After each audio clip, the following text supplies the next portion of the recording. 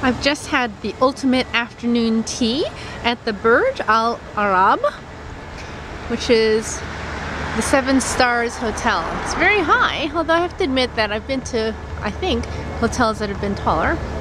Also, after a $90 cab ride, I now know the difference between Burj Al Arab and Burj Al Habib. Burj means tallest. One's a famous restaurant, the other one is this place. And if I zoom in there, on that second level there, over on the left is where I had my tea, and a lovely window view. The Burj Al Arab is a bit out there on this, I think, man-made island.